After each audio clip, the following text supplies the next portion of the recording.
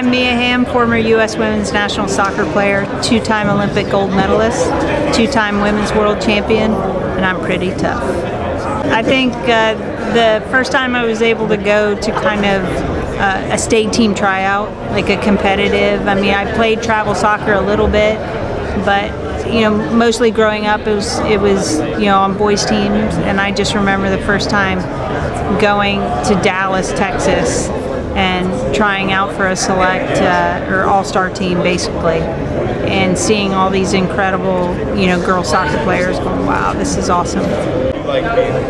First and foremost, my parents, especially the girls in the family, really supported us, and whatever we wanted to do or be, they were like, that's great, let's do it.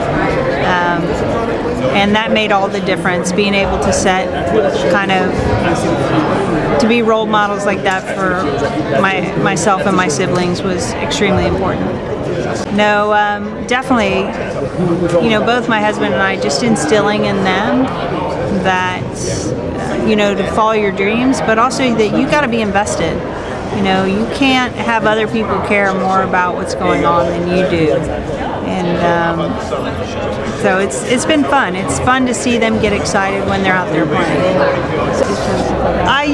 Usually on the day of games, I always put my right, like, went right left. So it was, you know, right sock, left shoe, left shoe. Usually showered before a game. I don't know if it's just because it woke me up.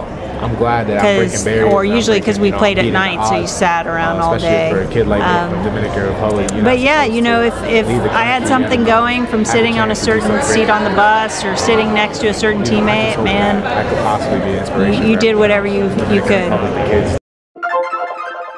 And also, a lot of my family, my sister also quit in school just to take care of me and provide financial support for my family, and also just all the little things. My family, who is from DR, who's here in the States, who also immigrated, giving me a pair of shoes when I was younger.